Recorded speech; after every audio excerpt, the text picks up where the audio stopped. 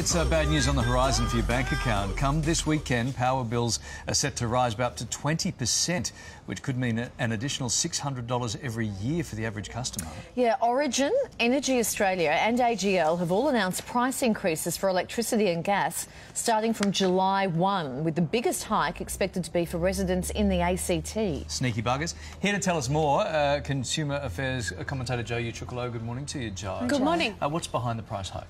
So most people don't realise a power bill is made up of three components. There's the wholesale cost, which is the cost to generate power. There's the network charge, which is the poles and wires, and then there's the retail cost. So that's the charge from the people that send you the bill. So this particular round of price increases is being blamed on the cost to generate, the wholesale cost.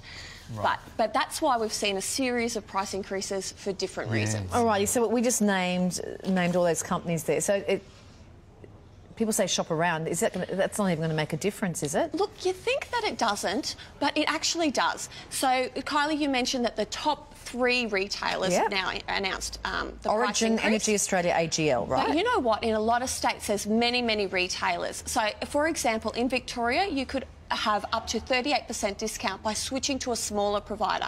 And some of these providers even go onto their websites and tell you how much you could save.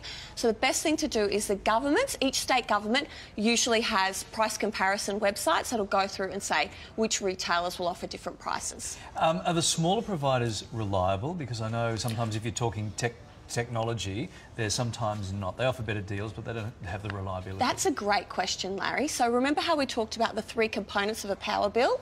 So that second component, which is the network charge, that's the poles and wires, and that's pretty much consistent across any company you switch to. So when you're switching providers, you're only switching retailers, and they're just the ones that do the customer service and send you the bill. Okay, all right. So they're not in charge of giving you power. Okay. I'm sensing maybe there could be an opening here, therefore. So how can we, if we don't want to do that, and I want to pressure my existing supplier, how can I do that? So I can't be bothered changing because, So, they're relying on that. Yeah, they're relying on the, I can't even do it. Yeah. How can I put pressure on my existing supplier? So it is still worth contacting your existing supplier to say, can you offer me a 5% discount, 10% discount? Or there's other rebates or incentives that you might not be currently getting that you might be entitled to. Low income, you know, medical appliances. It's often worth having that conversation. Also, sometimes you can talk about things about better managing your bill. So they talk about bill smoothing. So in the northern parts of Queensland, we get high bills when it's hot for air conditioning. In the southern parts, we get high bills when it's cold. And you can ask them to adjust it so it's similar throughout the year, or pay by the month. So there's different things that will make it more affordable. What about some tips to save on those power bills? So the best thing you can do is actually reduce the energy consumption in your home, and some really great tips is heat your water off-peak if the meter allows for it.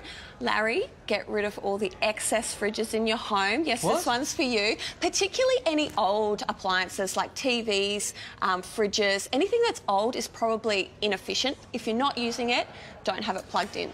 I think it's important that our viewers know too that watching the morning show on Channel 7 is free, but if you're watching 9 or 10, it's actually quite expensive. Yeah, it's more. Yeah, I've heard that. They actually have different ways to charge. Of generating, because it's about the poles and the lines. That's right. Thank you, Jo.